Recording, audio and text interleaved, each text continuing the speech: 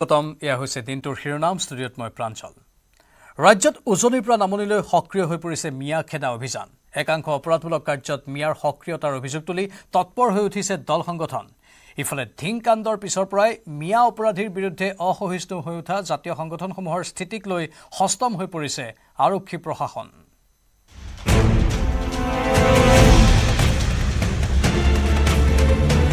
ৰাজ্যত তুংগত উঠিছে বহিৰাগত বিৰোধী অভিযান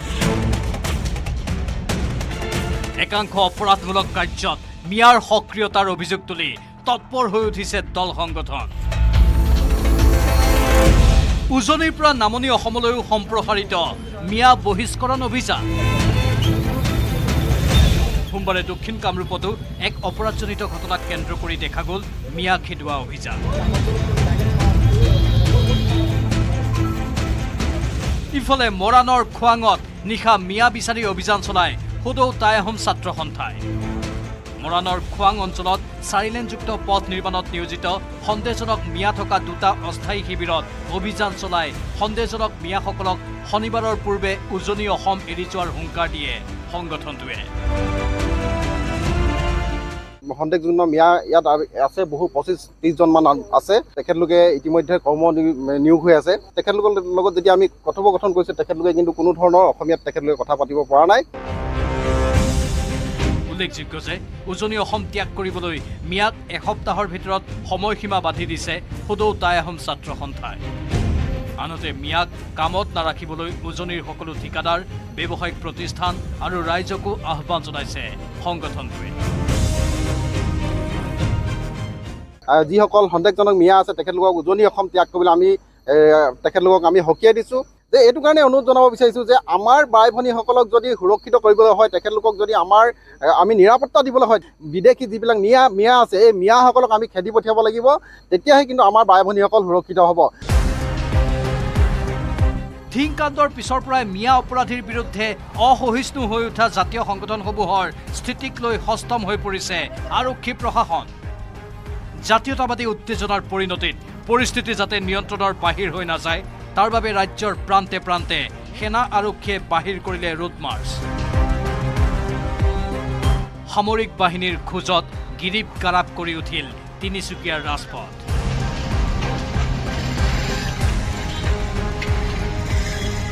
একেই পৰিৱেশ শিৱসাগৰত সাম্প্ৰতিক পৰিৱেশ পৰিস্থিতিৰ প্ৰতি লক্ষ্য ৰাখি আৰক্ষীৰ পথ সঞ্চালন বৃদ্ধি কৰা বুলি সদৰি কৰিলে জিলা আৰক্ষী অধীক্ষকগৰাকীয়ে All police control room to বহুতখিনি শিৱসাগৰ ডিষ্ট্ৰিক্টৰ পুলিচ পাৰ্সনেল ইয়াত গোট খাই আছে আমি আজিৰ পৰা এনেকুৱা ডিসিশন এটা লৈছো যে নেক্সট 7 দিন 10 দিন বা 15 দিনৰ কাৰণে আমি মানে ৰেগুলাৰ বেসিস এনেকুৱা ফ্লেগ মাৰ্চ বা ৰুট মাৰ্চ হওক আমি এটো কন্টিনিউ কৰিম কামৰূপ আৰক্ষীৰ নেতৃত্বত বিজয়নগৰ আৰক্ষী চকী পলাশবাৰী থানাৰ উদ্যোগত মিৰ্জা বিজয়নগৰ পলাশবাৰী আদিত ৰুট মাৰ্চ কৰে আৰক্ষী অৰ্ধসামৰিক বাহিনীয়ে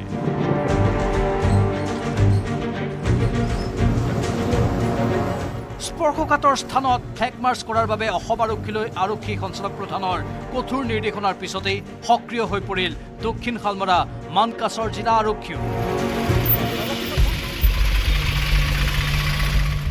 নিশা হুজাইৰো বিভিন্ন স্থানত পৰিলক্ষিত হ'ল আৰক্ষীৰ পথ সঞ্চালন ইফালে মিয়া বৰ্জন আৰু মিয়াক ৰক্ষণাবেক্ষণ এই দুয়োটাক লৈ এতিয়া গৰম হৈ উঠিছে দল সংগঠনৰ ৰাজনীতিও মিয়া খেদুৱা অভিযান আৰম্ভ কৰি সংগঠনৰ কৰ্মী শৃংখল চলিহাৰ ঘোষণা আমাৰ জেহাদ বাংলাদেশৰ পৰা অহা মিয়াৰ বিৰুদ্ধেহে আমি সোমাবলৈ নিদিওঁ এতিয়া অসমত এটা নেৰেটিভ হৈছে এই নেৰেটিভটো আমি চেঞ্জ কৰিব লাগিব যে বিজেপিক সাপোৰ্ট কৰিলে সি হিন্দু বাংলাদেশী সমৰ্থক কংগ্ৰেছক সাপোৰ্ট কৰিলে সি মুছলমান বাংলাদেশী সমৰ্থক এইবিলাক কি কথা আমি কৈ আছো বাংলাদেশে যাব লাগে আমি হিন্দু মুছলিম যাব লাগে বুলি নাই কোৱা নহয় কিন্তু জাতীয় সংগঠনসমূহৰ প্ৰতিবাদৰ সুযোগ লৈ একাংশ অপৰাধী বংগমূলীয় মিয়াক ৰক্ষণাবেক্ষণ দি অহাৰ অভিযোগত আমচুক অসমৰ পৰা নিষিদ্ধ কৰাৰ দাবী তুলিলে হিন্দু যুৱ পৰিষদে প্ৰথম দাবী হৈছে অসমত আমচুক নিষিদ্ধ ঘোষণা কৰিব লাগে আমচুৰ সংখ্যালঘুৰ নামত ৰাজনৈতিক সংগঠন বা ছাত্ৰ সংগঠন কৰাৰ কোনো অধিকাৰ নাই ইফালে উজনি অসমৰ পৰা 30 সংগঠনে মিয়া মুছলমানক খেদিব নোৱাৰে বুলি কৰা মন্তব্যৰ পাছতে বিধায়ক আব্দুল ৰছিদ মণ্ডলৰ বিৰুদ্ধে সৰব হৈ পৰিছে টাইপা। আমাৰ 7 দিনৰ সময়সীমা বান্ধি দিয়া হৈছে। এই মিয়াসকলক আমি উজনি অসমৰ পৰা 7 দিনৰ ভিতৰত যদি বাহিৰ কৰিব নোৱাৰো আমাৰ দুখ হ'ব, কিন্তু আমি 7 দিনৰ ভিতৰত এই মিয়াসকলক বাহিৰ কৰি দেখাম। আনহাতে অসমৰ জাতীয় সংগঠনসমূহৰ মিয়া খেদুৱা অভিযানত জাঙুৰ খাই উঠিছে সদৌ বিটিচি সংখ্যালঘু ছাত্ৰ সন্থা চমুকৈ ABMSO। যিসকল সংগঠনৰ নেতৃত্বই আজি উজনি অসমৰ পৰা বিভিন্ন সংখ্যালঘু সম্প্ৰদায়ৰ যিকোনো শ্ৰমিক হওক বা ব্যক্তিসকল খেদি পঠিয়াৰ হুংকাৰ দিছে, সেই ব্যক্তিসকলে আজিৰ তাৰিখত অসমৰ মাননীয় মুখ্যমন্ত্ৰী ডাঙৰীয়াৰ ৰাজনৈতিক অভিলেখা পূৰণত নামি পৰিছে নেকি? ইফালে উজনি নামনি সকলোতে অৰাজক পৰিস্থিতি বিৰাজ কৰা বুলি অভিযোগ তুলি শাসকীয় চৰকাৰৰ বিৰুদ্ধে সৰব হৈ উঠিছে বিৰোধী। মুখ্যমন্ত্ৰীয়ে অতি শীঘ্ৰে সৰ্বদলীয় বৈঠক আহ্বান কৰক বুলি ঐক্যবদ্ধ দাবী তুলিলে বিৰোধী মঞ্চৰ দলসমূহে। মুখ্যমন্ত্ৰীয়ে গোটেই অসমখনক শান্ত অসম এখন তৰুণ গগৈ যিটো শান্তি আনিছিলে, অৰ্থনৈতিক শান্তি বা বাকী শান্তি যিবিলাক তৰুণ গগৈ ডাঙৰীয়াৰ দিনত আহিছিলে, আজি গোটেই অসম পুনৰ অশান্ত হ'ব বিচাৰিছে। এটা চাবলৈ গ'লে এটা অৰাজক অৱস্থা হৈছে, কোনো প্ৰশাসন চৰকাৰ নোহোৱাৰ নিচিনা এটা অৱস্থা হৈছে। আনহাতে মুখ্যমন্ত্ৰীৰ নেতৃত্বত ধৰ্মীয় মেৰুকৰণ চলাৰ বাবেই এই পৰিস্থিতিৰ উদ্ভৱ হোৱা বুলি প্ৰতিক্ৰিয়া ব্যক্ত কৰিলে সাংসদ গৌৰৱ গগৈ। মুখ্যমন্ত্ৰী মহোদয়ৰ পৰা আজি নিজৰ ব্যৰ্থতা লুকাবলৈ কাৰণে তেওঁলোকে পৰম্পৰাগতভাৱে তেওঁলোকে বিজেপি যি ৰাজনীতি, বিভাজনকাৰী ৰাজনীতি তেওঁলোকে আৰম্ভ কৰিছে। Bureau report, News 18 Assam north east. ইফালে মিয়া খেদা অভিযানৰ মাজতে শিৱসাগৰত আৰম্ভ অপাৰেশ্যন বনচাইন। 27টা সংগঠনৰ নেতাক বনচাইন কৰিবলৈ জাৰি কৰা হৈছে চমন। অস্তিত্ব ৰক্ষাৰ আন্দোলন কোনো কাৰণতে থমকি নৰে বুলি সকিয়নি প্ৰদান কৰিছে 30টা জনগোষ্ঠীয় সংগঠনে।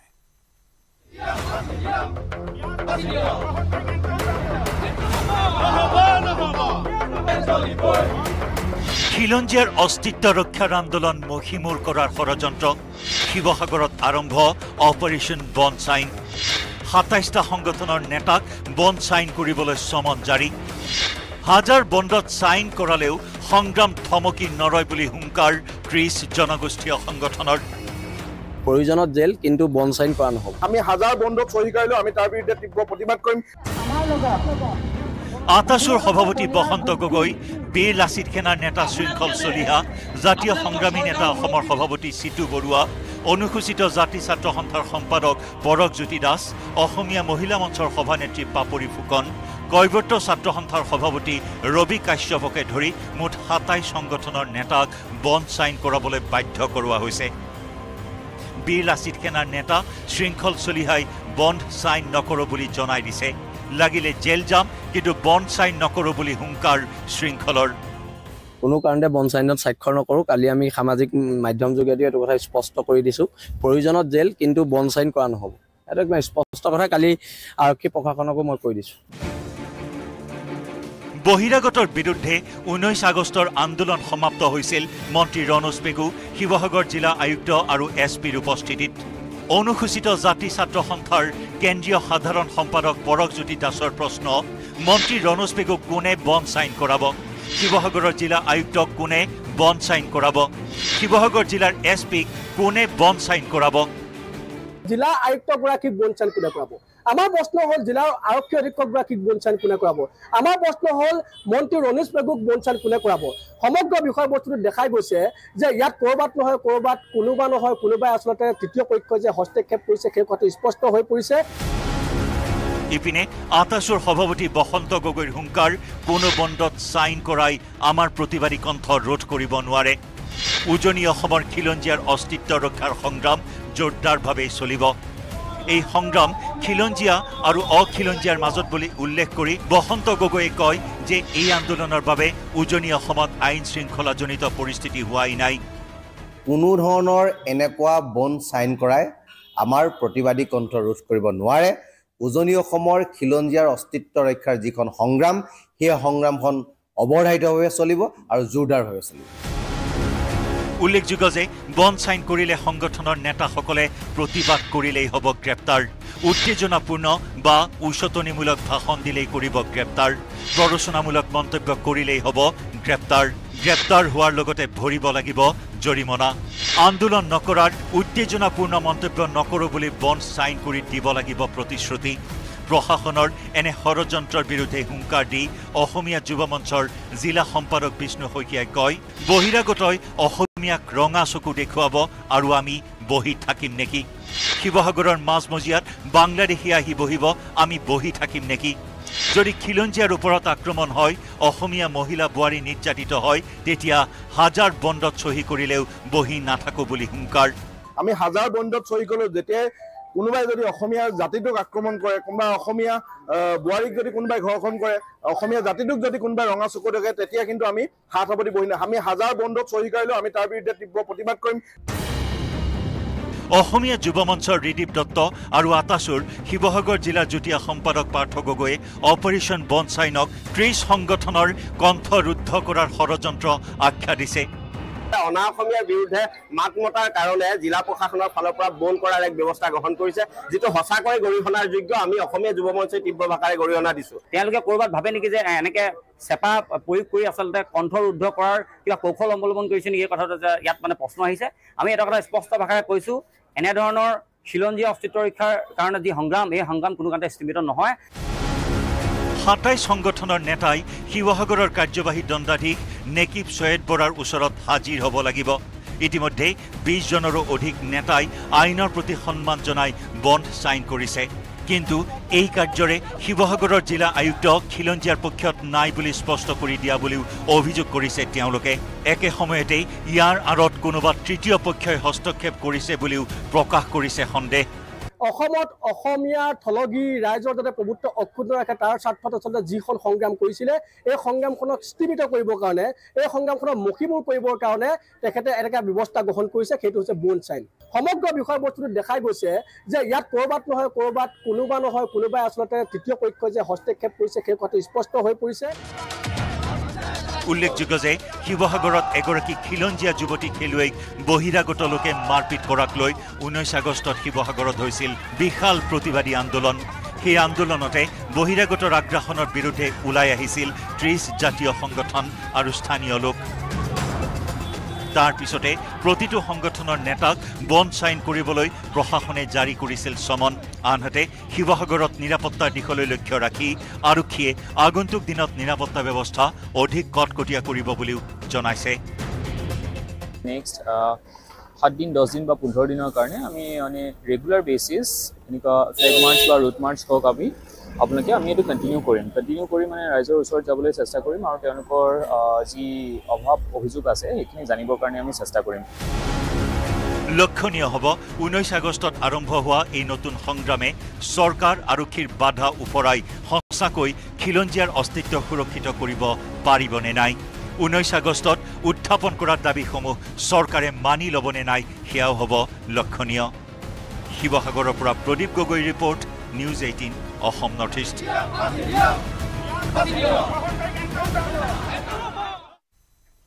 ধিং ধৰ্ষণ কাণ্ডৰ বিৰুদ্ধে চতুৰ্থ দিনাও অব্যাহত আছে প্ৰতিবাদ। পলাতক 2 ধৰ্ষণকাৰীক কঠোৰ শাস্তিৰ দাবীত ধিঙত মহিলা আৰু ছাত্ৰ সন্থাৰ প্ৰতিবাদ। ধিং আঞ্চলিক নাৰী সুৰক্ষা সমিতিৰ 12 ঘণ্টীয়া অনশন কাৰ্যসূচীৰ ৰূপায়ণ। ধৰ্ষণকাৰীক কঠোৰ শাস্তিৰ দাবীত কলিয়াবৰতো উত্তাল প্ৰতিবাদ। ধৰ্ষিতা ধিং কন্যাই ন্যায় পাব কেতিয়া? পলাতক 2 অভিযুক্ত কেতিয়া পৰিব আৰক্ষীৰ জালত? চতুৰ্থ দিনাও ধিঙত অব্যাহত আছে প্ৰতিবাদ। সোমবাৰে 12 ঘণ্টীয়া অনশন কাৰ্যসূচীৰে প্ৰতিবাদ সাব্যস্ত। ধৰ্ষণকাৰীক শাস্তি দিয়ক, নাৰী নিৰ্যাতন বন্ধ কৰক, এই শ্লোগানেৰে প্ৰতিবাদত বহিছে ধিংবাসী। এতিয়াও 2জন ধৰ্ষণকাৰী এতিয়াও মুকলি আকাশৰ তলতে আছে। পুলিচ বিষয়া, প্ৰশাসন বিষয়া এতিয়াও সমৰ্থন হোৱা নাই তেওঁলোকক ধৰিবৰ কাৰণে। গতিকে আমি আজি অন্নখনত বহিছোঁ, কিন্তু আমাৰ প্ৰতিবাদটো চলি গৈ থাকিব। উল্লেখযোগ্য যে 5 দিন ধৰি পলাতক হৈ আছে 2 অভিযুক্ত গোলাপ আৰু ফৰিদুল। পলাতক ধৰ্ষণকাৰী দুটাক গ্ৰেপ্তাৰ কৰি ফাঁচি দিয়ক নাইবা এনকাউণ্টাৰ কৰক, আমাক ন্যায় লাগে, যোনকেইজন ঘূৰি আছে তেওঁলোকক ফাঁচি লাগে, তেওঁলোকৰ এনকাউণ্টাৰ লাগে, যোন দুজন এতিয়াও ঘূৰি আছে মুকলি আকাশৰ তলত। এই দাবীতেই অটল হৈ আছে প্ৰতিবাদী ৰাইজ। অন্যথা যেতিয়ালৈকে ন্যায় নাপায় তেতিয়ালৈকে চলিব আন্দোলন, এই কথা স্পষ্ট কৰি দিলে প্ৰতিবাদকাৰীসকলে। ইপিনে ধৰ্ষণকাৰীক কৰায়ত্ব কৰাত আৰক্ষী ব্যৰ্থ হোৱাত প্ৰতিবাদকাৰীৰ মাজত সৃষ্টি হৈছে ক্ষোভৰ। চিনাক্ত হোৱাৰ পিছতো কিয় গ্ৰেপ্তাৰ কৰিব পৰা নাই অভিযুক্ত গোলাপ আৰু ফৰিদুলক? আমাক ন্যায় লাগে।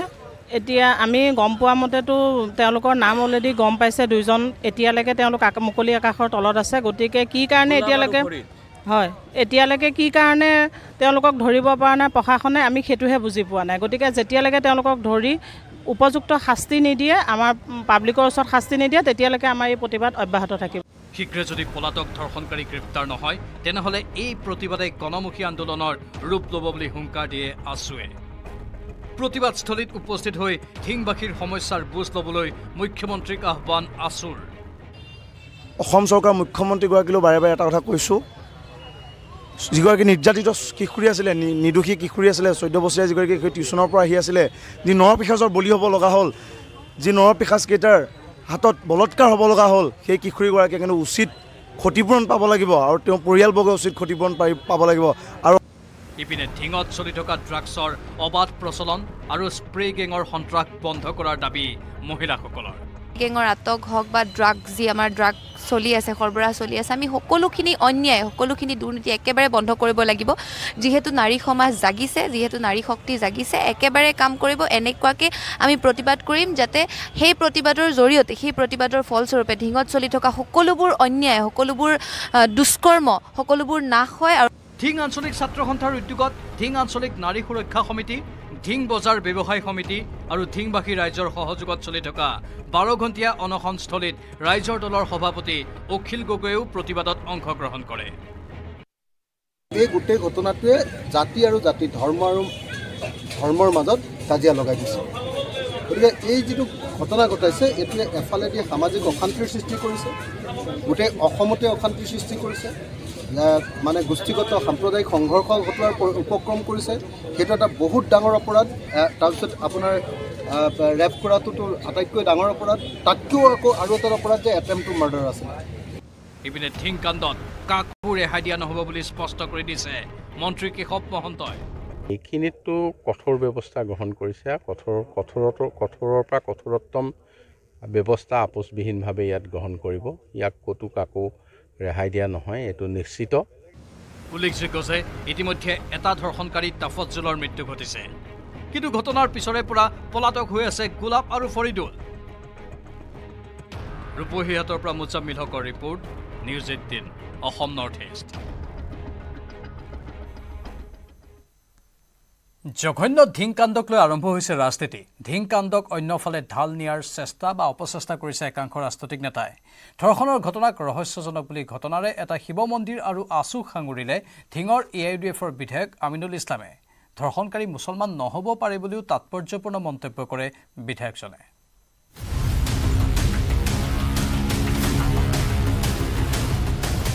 ধিং কাণ্ডক লৈ নিকৃষ্ট ৰাজনীতি। ধিং ধৰ্ষণ কাণ্ডক দিব বিচৰা হৈছে অন্য ৰূপ। ধিং কন্যাৰ ধৰ্ষণক লৈ নিকৃষ্ট ষড়যন্ত্ৰ ধিঙৰ বিধায়ক আমিনুল ইছলামৰ। ধিং কন্যাৰ ধৰ্ষণক এক প্ৰকাৰ নচ্ছাত কৰাৰ চেষ্টা এইজন AIUDFৰ বিধায়ক আমিনুল ইছলামৰ। ধিঙৰ মাজমজিয়াত ফুট গধূলিতে হোৱা জঘন্য দলবদ্ধ ধৰ্ষণ কাণ্ডৰ 4 দিন পিছত মুখ খুলিছে আমিনুলে। মুখ মেলিয়ে আমিনুলে ক'লে, ধিঙৰ ঘটনা ৰহস্যজনক। ধিঙৰ ঘটনাটো অতি ৰহস্যজনক। ভেনা মাখিৰ নিচিনা নিকৃষ্ট ৰাজনৈতিক মুনাফা লুটাৰ কাৰণে বিভিন্ন পক্ষ নামি পৰিছে। আমি ভাবোঁ এইটো কিশোৰীগৰাকীক প্ৰতি দ্বিতীয়বাৰ এইটো আৰু এটা অন্যায় হৈ আছে। ধিঙৰ ধৰ্ষণ কাণ্ডক ৰহস্যজনক বুলি কৈ কি বুজাব বিচাৰিছে বিতৰ্কিত বিধায়ক আমিনুল ইছলামে? ইমানেই নহয়, আমিনুল ইছলামৰ দাবী, ধিঙৰ ঘটনা সংঘটিত হোৱাৰ সময়ত ওচৰতে থকা এটা শিৱ মন্দিৰত মদ ভাং খাই আছিল একাংশ যুৱকে। য'ত ঘটনাটো হ'ল তাৰ লগত দোকান এখন আছে, দোকানতো সদায় মানুহ থাকে। ঠিক দোকানখনৰ পিছফালে য'ত সৰু শিৱ মন্দিৰ এটা আছে, তাতে কিছু লোকে মদ ভাং খায়, ডেইলি খায়। সেই টাইমতো আছিল মানুহ। আমিনুল ইছলামৰ হৈছে কি?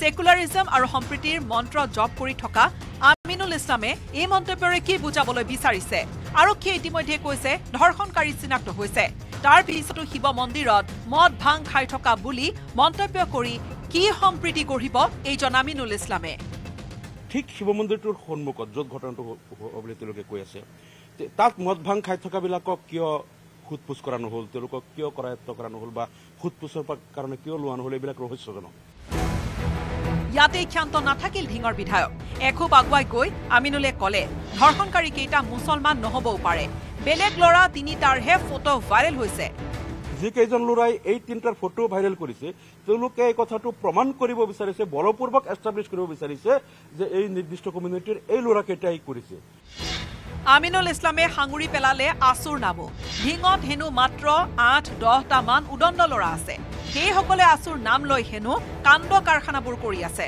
এই উদণ্ড ল'ৰাবোৰ আসুৰ নহয় যদিও ঢিং কাণ্ডৰ প্ৰসংগত আসুক সাঙুৰি মন্তব্য কৰি ঘটনাক অন্য ৰূপ দিয়াৰ আন এক চেষ্টা ঢিঙৰ বিধায়কজনৰ ঢিঙত যিকেইটা 8-10টা মান উদণ্ড ল'ৰা আছে ইহঁতে প্ৰায় কেইবাবছৰ ধৰি তাত সাম্প্ৰদায়িক সংঘাত সৃষ্টি কৰিব বিচাৰিছে ঢিঙত কোনোবা মুছলমান ছোৱালী বোৱাৰী আহিলে গাড়ীৰ পৰা নামোতে বা উঠোতে তেওঁলোকে হিজাব টানি খুলি দিয়া বুৰখাত টানি দিয়া এনেকুৱা ঘটনা ল'ৰাবিলাকে কৰে কেইবাটাও ঘটনা হ'ল ইহঁতে কিন্তু নিজকে আছু বুলি কয় কিন্তু মই খবৰ লৈছো এটাও আছু নহয় আনহাতে ধৰ্ষণকাৰী তফাজুলৰ মৃত্যুক লৈ আৰক্ষীক জগৰীয়া কৰিলে বিধায়ক আমিনুলৰ দাবী তফাজুল পুখুৰীত পৰি মৰা নাই হত্যা কৰি পুখুৰীত পেলাই দিয়া হৈছে পৰিকল্পিতভাৱে তফাজুলক হত্যা কৰা বুলি অভিযোগ আমিনুলৰ সব নাটক এইটো আমি স্পষ্ট হেণ্ডকাপ লগোৱা ল'ৰাটো ইমান আৰক্ষীৰ মাজৰ পৰা পলাই এনেকৈ পুখুৰীত পৰি মৰা নাই তো হত্যা কৰাৰ কাৰণে ইয়াত আনিছে তদন্ত নামত হত্যা কৰিছে আনহাতে বিগত কিছুদিনত ৰাজ্যখনত 300ৰ ওপৰত ধৰ্ষণৰ ঘটনা হৈছে বুলি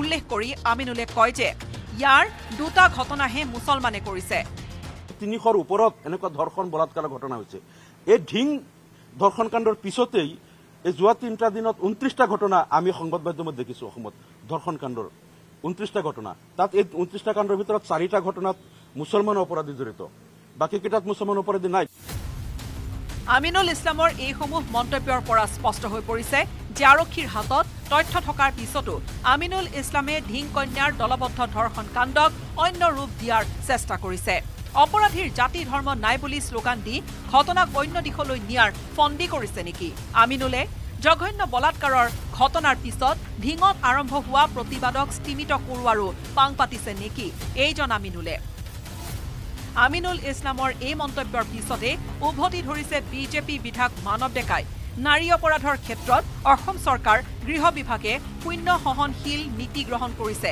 আৰক্ষীয়ে তফাজুলক হত্যা কৰিছে বুলি কোৱা কথাক মিছা আখ্যা দিলে মানৱ ডেকাই এইটো একেবাৰে মিছা কথা কাৰণ এনেকুৱা ঘটনা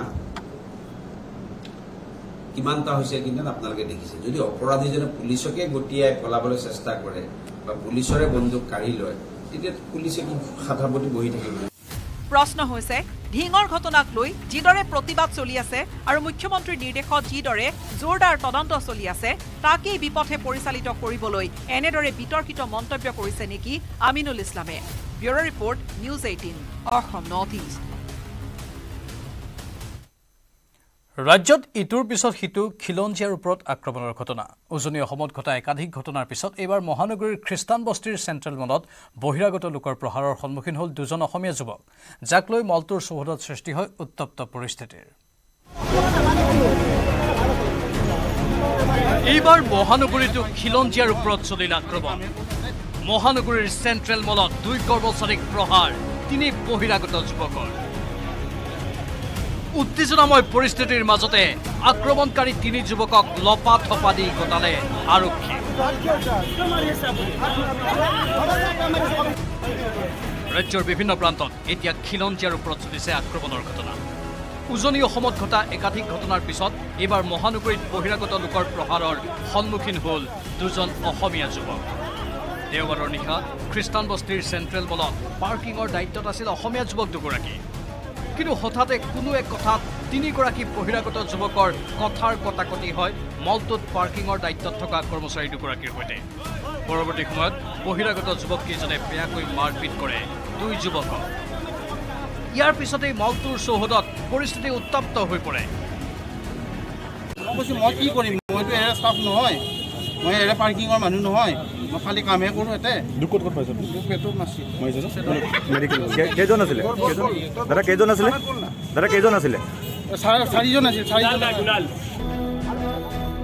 বহিৰাগতৰ এনে গুণ্ডামীৰ বিৰুদ্ধে একাংশ লোকে ওলাই আহি আক্ৰমণকাৰী যুৱক 3জনক আবদ্ধ কৰি লপাথপা দিয়াৰ লগতে পিছত দিছপুৰ আৰক্ষীক চমজাই দিয়ে।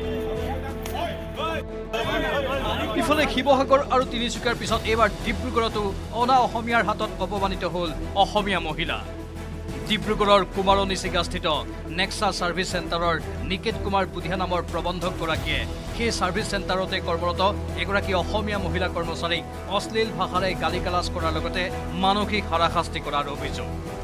এই ঘটনাৰ পিছতে বৰবৰুৱা আৰক্ষী থানাত এজাহাৰ দাখিল কৰে ভুক্তভোগী মহিলাগৰাকীয়ে। ঘটনাস্থলীত জাতীয় সংগঠনৰ একাংশ সদস্য উপস্থিত হৈ প্ৰতিষ্ঠানটো ঘেৰাও কৰাৰ পিছতে আৰক্ষী উপস্থিত হৈ আটক কৰে প্ৰবন্ধক নিকেত বুধিয়া।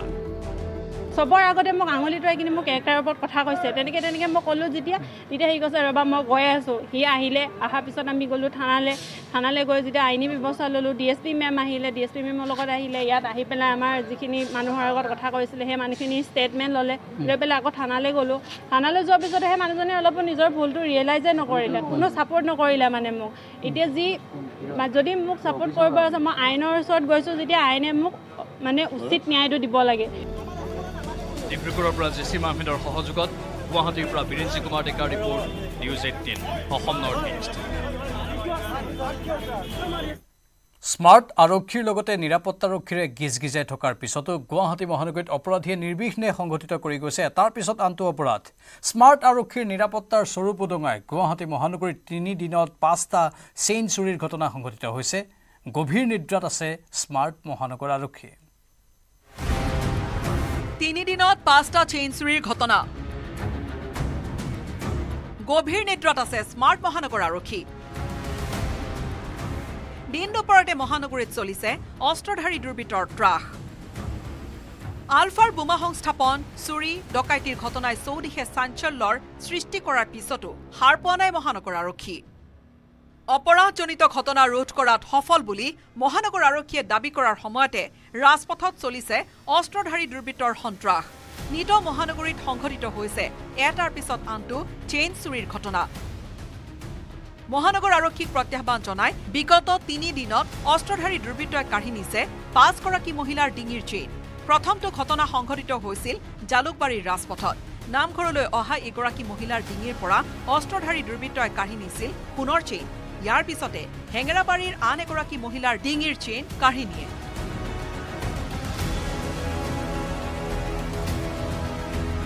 ৰাস্তাটো পাৰ হ'ব খুজিছিলোঁ, তেতিয়াই তাৰমানে ডিঙিৰ পৰা চেইনডাল কাঢ়ি লৈ গৈছে। 2জন ল'ৰা বাইকত আহিছিল। দেওবাৰৰ দিনটোত 2 অস্ত্ৰধাৰী দুৰ্বৃত্তই জোৰডৰ পৰা NK প্ৰডাকশ্যনৰ স্বত্বাধিকাৰীৰ পত্নীক মূৰত আঘাত কৰি ডিঙিৰ চেইন কাঢ়ি দিয়ে। যি ঘটনাক লৈ ভুক্তভোগীৰ স্পষ্ট কথা, মহানগৰীত মুঠেই সুৰক্ষিত নহয় মহিলা। আৰক্ষীৰ হেমাহিৰ বাবেই সংঘটিত হৈছে এনে ঘটনা। এনেকৈ যদি বাইক এখনত যদি আৰ্মছ এটা লৈ ঘূৰি ফুৰিছে, এইটো একদমেই মানে বহুত ডাঙৰ কথা। আৰু একেবাৰে আমাৰ মোৰ এতিয়া মই কেনেকৈ অকলে খোজকাঢ়িব ওলাই যাম। কেৱল এয়াই নহয়, এদিন পূৰ্বে দক্ষিণ গাঁৱৰ পৰা কাঢ়ি নিলে প্ৰয়াত জোনমণি ৰাভাৰ মাতৃৰ ডিঙিৰ চেইন। কিন্তু প্ৰশ্ন, নিদ্ৰাৰ পৰা কেতিয়া সাৰ পাব আৰক্ষী? অস্ত্ৰধাৰী দুৰ্বৃত্তক ধৰিব পাৰিবনে, নে অসুৰক্ষিত হৈয়ে থাকিব মহানগৰীৰ মহিলা যুৱতী? এয়া এটা ডাঙৰ প্ৰশ্ন। বীৰেঞ্চি কুমাৰ ডেকাৰ report, News 18 Assam north east.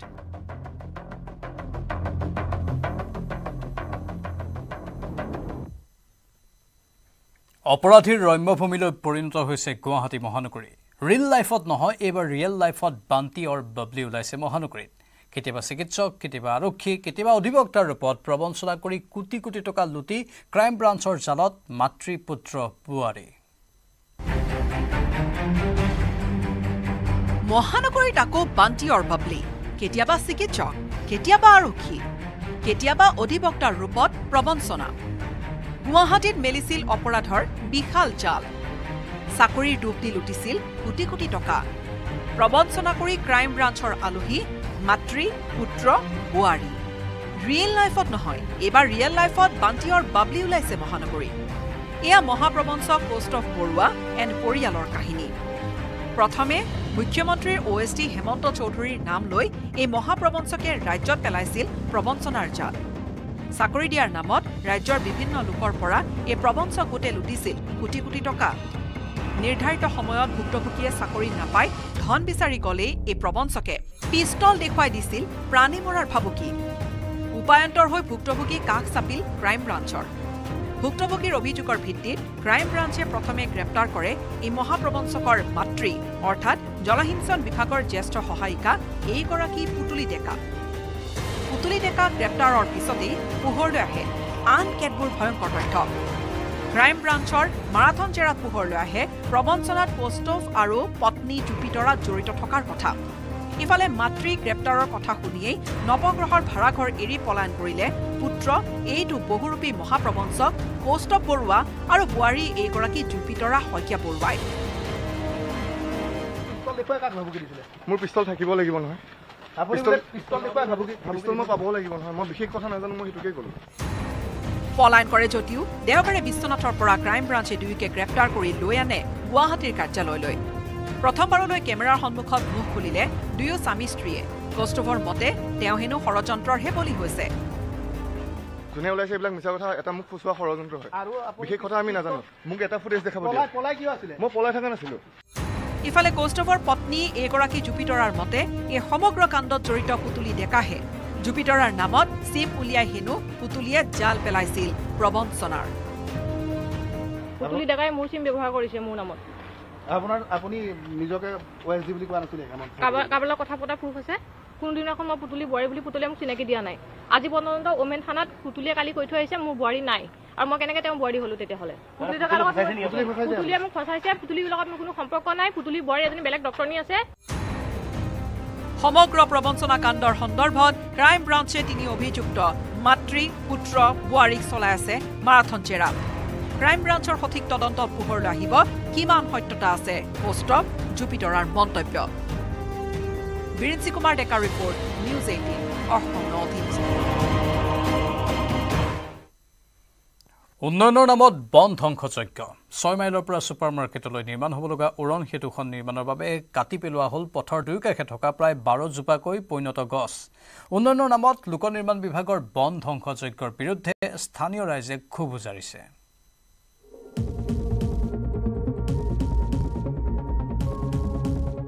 আকৌ মহানগৰীত কটা হ'ল সেউজীয়া গছ মহানগৰবাসীৰ গা বেজ বেজাই যোৱাকৈ লোক নিৰ্মাণ বিভাগে কাটিলে 10 জোপাৰো অধিক পৰিণত গছ ৰুক্মিণী গাঁৱত লোক নিৰ্মাণ বিভাগে গছ কটাক লৈ তীব্ৰ প্ৰতিক্ৰিয়া চৰকাৰৰ কুটিৰ ঘৰত ৰোপণ কৰা গছৰ কিমান ডাল বাচি থাকিল তাৰ হিচাপ নাই একেদৰে কাটিবলগীয়া গছৰো এতিয়া হিচাপ নোহোৱা হৈছে গুৱাহাটীৰ উন্নয়নৰ নামত আকৌ ধ্বংস কৰা হ'ল ৰাজপথৰ কাষৰ মহামূল্যৱান গছ এই দৃশ্যলৈ মন কৰক কেৱল গছৰ মুঢ়া দেখিবলৈ পোৱা মহানগৰীৰ এই স্থানত কেইঘণ্টামানৰ আগলৈকে আছিল বহু কেইজোপা পৰিণত গছ প্ৰখৰ ৰ'দত যি কেইজোপা গছৰ ছাঁত জিৰণি লৈছিল বহুজনে বহু চৰাই চিৰিকটিৰ বাসস্থান আছিল এই বিশেষ গছ কেইজোপা এতিয়া সেই গছ কেইজোপা নাই গুৱাহাটী মহানগৰীৰ ৰুক্মিণী গাঁৱৰ ৰাজপথত কাটি পেলোৱা হ'ল সেই গছ কেইজোপা এইজন পদপথৰ দোকানীয়ে দীৰ্ঘদিন ধৰি গছজোপাৰ তলতে দোকান দি আহিছিল কিন্তু সোমবাৰে পুৱা তেওঁ আহি দেখিলে মাথো গছজোপাৰ মুঢ়াটো কালি আছিল কালি মই দোকান কৰি গৈছো গছজোপা আছিলে আছিল ৰাতি কাটছি ডাঙৰ গছ আছিল নে ডাঙৰ আছিল কৰছ গছ বিৰত বহুত মানুহ জিৰাইছিল ইয়াতে গুৱাহাটীত নতুনকৈ সংযোজন হ'ব এখন উৰণ সেতু 6 মাইলৰ সমীপৰ পৰা ছুপাৰ মাৰ্কেটৰ সমীপলৈ নিৰ্মাণ হ'ব লগা উৰণ সেতুখনৰ নিৰ্মাণৰ বাবে কাটি পেলোৱা হৈছে 10-12 জোপাকৈ পৰিণত গছ যাৰ ফলত ক্ষোভিত হৈছে স্থানীয় ৰাইজ ব্ৰিজ বনাইছে ব্ৰিজ বনাই পেলাই আমাৰ প্ৰকৃতি মানে এইবিলাক যিবিলাক গছ আছিল আমাৰ গছবিলাক কাটি দিছে এইবিলাক গছ থাকোঁতে আমাৰ বহুত সুবিধা হৈছিল আমাৰ ছাঁ আছিল আমি গছৰ তলত ৰখিছিলোঁ আৰু ৰ'দৰ পৰা আমি পৰিত্ৰাণ পাইছিলোঁ অসম চৰকাৰৰ লোক নিৰ্মাণ বিভাগৰ অধীনত নিৰ্মাণ হ'ব লগা উৰণ সেতুখনৰ প্ৰাৰম্ভিক পৰীক্ষণৰ কাম ইতিমধ্যে আৰম্ভ হৈছে লক্ষ্য হৈছে ৰুক্মিণী গাঁৱৰ কৃত্ৰিম বানৰ বাবে সৃষ্টি হোৱা ভয়াৱহ যান-জঁট সমস্যা সমাধান কৰা কিন্তু তাৰ বাবে এনেদৰে পৈণত গছবোৰ কাটি পেলোৱাটো কিমান গ্ৰহণযোগ্য যি সময়ত চৰকাৰে বৃক্ষ আন্দোলন গঢ়ি তুলিবলৈ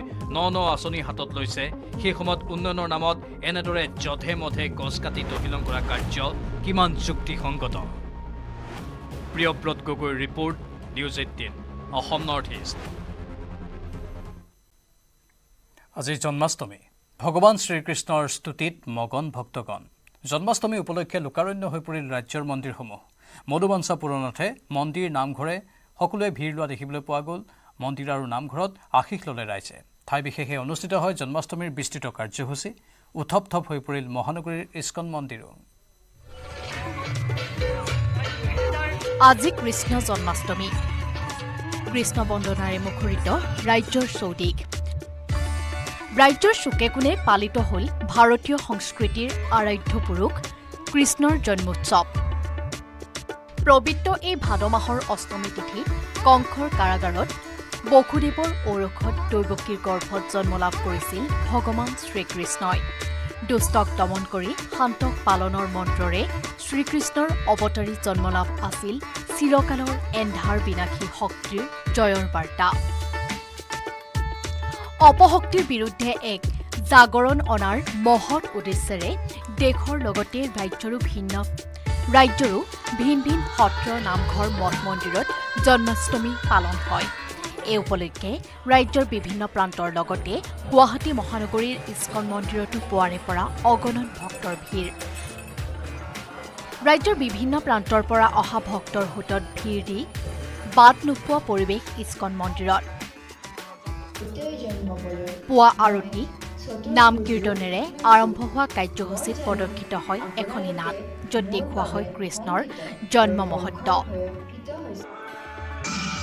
এয়া যোৰহাটৰ মহিমামণ্ডিত নৃসিংহ মহাপ্ৰভু খ্যাত মইনাপৰীয়া নামঘৰৰ দৃশ্য পুৱাৰে পৰা মহিমামণ্ডিত মইনাপৰীয়া নামঘৰৰ চৌপাশে ধ্বনিত হয় খোল তাল দবা শংখৰ শব্দ শ্ৰীকৃষ্ণৰ পবিত্ৰ জন্মোৎসৱৰ লগত সংগতি ৰাখি নগাঁও শ্ৰী শ্ৰী কৰচুং সত্ৰৰ কলীয়া গোসাঁই থানত তিনিদিনীয়া বৰ্ণাঢ্য কাৰ্যসূচীৰে আয়োজিত হয় থানখনৰ 409 সংখ্যক জন্মাষ্টমী দেশৰ বিভিন্ন প্ৰান্তৰ লগতে নাম কীৰ্তনেৰে মুখৰিত হয় দৰং জিলাৰ ঐতিহাসিক শ্ৰী শ্ৰী শিয়ালা বৈষ্ণৱ দেওমৰ্ণৈ সত্ৰ বাক্সা জিলাৰ ডুমুনি চাহ বাগিচাটো উলহ মালহেৰে উদযাপন কৰা হয় ভগৱান শ্ৰীকৃষ্ণৰ জন্মাষ্টমী ডুমুনি চাহ বাগিচাত থকা শ্ৰী শ্ৰী ৰাধা গোবিন্দ মন্দিৰ পৰিচালনা সমিতিৰ উদ্যোগত আজি ডুমুনি অঞ্চলত এক ধৰ্মীয় সমদল উলিয়াই হৰি নামৰ ধ্বনিৰে আকাশ বতাহ মুখৰিত কৰি তোলে নলবাৰীৰ উত্তৰ পূৰ্বাঞ্চল প্ৰসিদ্ধ কৃষ্ণপীঠ পবিত্ৰ শ্ৰী শ্ৰী হৰি মন্দিৰত মন্ত্ৰী জয়ন্ত মল্ল বৰুৱাই পতাকা উত্তোলন কৰি শুভাৰম্ভ কৰে ধৰ্মীয় সাংস্কৃতিক শোভাযাত্ৰা উত্তৰ গুৱাহাটীৰ শিলাগ্ৰন্থ হৰে কৃষ্ণ মন্দিৰৰ জন্মাষ্টমী উৎসৱৰ লগত সংগতি ৰাখি আয়োজন হ'ল বিবিধ কাৰ্যসূচী ৰাজ্যৰ অন্যতম মন্দিৰ দৌল গোবিন্দ মন্দিৰতো তিনিদিনীয়াকৈ অনুষ্ঠিত হৈছে জন্মাষ্টমী উৎসৱ দুদিনীয়া কাৰ্যসূচীৰে বাংগালুৰুৰ নামঘৰতো উলহ মালহেৰে পালন কৰা হয় শ্ৰীকৃষ্ণৰ জন্মাষ্টমী প্ৰতি বৰ্ষৰ দৰে এইবাৰো শ্ৰীমন্ত শংকৰদেৱ সাংস্কৃতিক সমাজ বাংগালুৰু নামঘৰত দুদিনীয়া কাৰ্যসূচীৰে উলহ মালহেৰে উদযাপন কৰা হয় শ্ৰীকৃষ্ণৰ জন্মাষ্টমী কাৰ্যসূচীৰ প্ৰথম দিনটোত ৫ শতাধিক লোকৰ উপস্থিতিত নাম প্ৰসংগ কীৰ্তন পাঠ দিহানাম আদিৰ লগতে সম্পন্ন হয় বিবিধ সাংস্কৃতিক কাৰ্যসূচী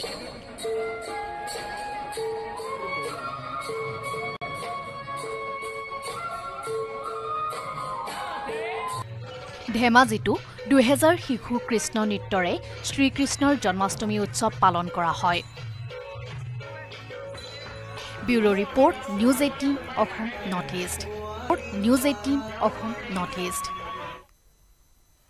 কেনেদৰে চলিছে ডিবি ষ্টক কেলেংকাৰীৰ তদন্ত ৪০০০ কোটি টকীয়া কেলেংকাৰী সন্দৰ্ভত কাক জেৰা চলাইছে মহানগৰ আৰক্ষীয়ে জেৰাকালত আৰক্ষী বিষয়া নীৰৱ হোৱাৰো অভিযোগ উত্থাপন হৈছে গোপনে ৰেকৰ্ড কৰা কথোপকথনে উদঙাই দিছে অসম আৰক্ষীৰ পক্ষপাতিত্ব এই প্ৰতিবেদন আগবঢ়াই বিদায় লৈছো দিনটোৰ শিৰোনামৰ পৰা নমস্কাৰ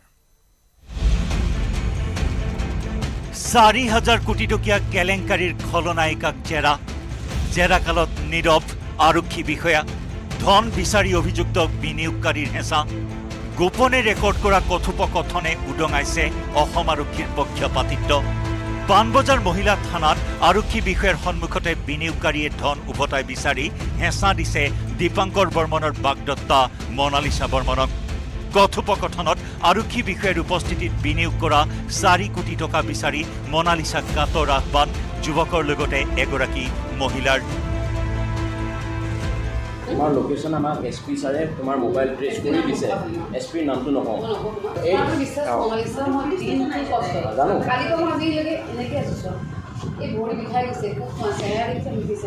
দীপাংকৰে 24 ঘণ্টা তোমাৰ লগত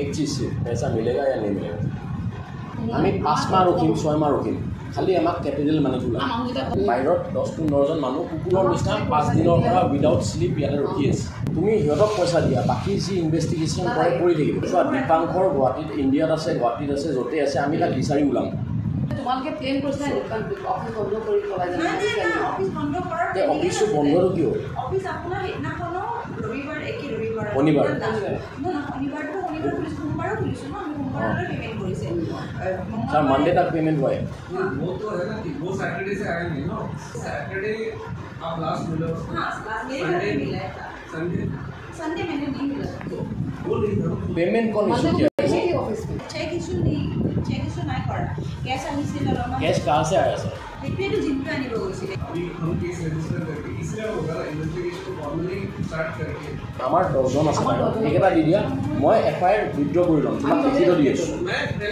ছাৰৰ আগত কৈছো ছাৰ বহুত ভাল ছাৰৰ আগত কৈছো দেখিছা কেনেকুৱা পইচা দিছো সব চেকত দিছো 1 টকা ব্ল্যাক মানি দিয়া নাই बाय द टाइम जो दीपांकर का अब हम लोग को भी उनका उतना ही इंपॉर्टेंट हो गया जितना आपके लिए মই আমাৰ টকাবোৰ উলাই দিয়া এটলিষ্ট মৰিয়াৰ মৰাতকে বাছিল এটা কথা কওঁ পুলিচৰ আগতে কওঁ মিছা কথা নকওঁ তোমাৰ ঘৰত কেছ নাছিলে মোৰ ঘৰত মোৰ কেছ আছে মোৰ বিয়া আছে মই নিজে উইথড্ৰ কৰিছো কেছ তোমাৰ ঘৰত কেছ আছিলে গোল বিস্কিট আছিলে गोल बिस्किट सर घर का अंदर में कैश मिला है सर बंडल कैश मिला है घर का अंदर में एक घर से पैसा की खुदे लोग कुछ होइसे 200 बात नहीं आया हां তুমি দীপাংকৰক কোৱা যে দীপাংকৰ টা পইচা কিনি দিলে তুমি তো টাস তোমালোকে তো টাস বুক কৰিছা টাস হোটেল 10 লাখ টকা দি মই 1 লাখ টকা দি বুক কৰিলো টাস বুক এই 10 জন মানুহ এটাই লাগে যে মোনালিসা এবাৰ কক যে আমাক পইচাটো দিব আমি গুছি যাম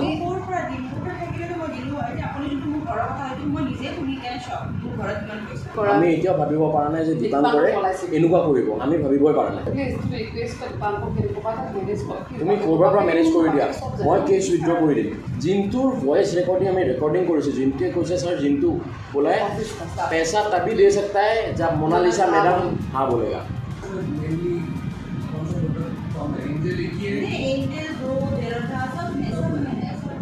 মোনালিসা এই যে 10 জন মানুহ বাহিৰত ৰখি আছে ইহঁতৰ টোটেল ইনভেষ্টমেণ্ট যদি তুমি কৰা টোটেল ইনভেষ্টমেণ্ট খুব বেছিতকৈ বেছি 3 to 4 crores হ'ব এইটো কিবাকে মেনেজ কৰি দিয়া আমি আমাৰ এফআইআৰটো ৰিভোক কৰি লওঁ উঠাই লওঁ मेरे पास पैसा नहीं है अभी इन्वेस्टिगेशन हमको स्टार्ट करने दो आपको बात करना था उतना पहले ही बात मैंने अपने रिस्क पे करने दी है ओके थैंक यू क्या मोनालिसा फायदा कौन होगा ना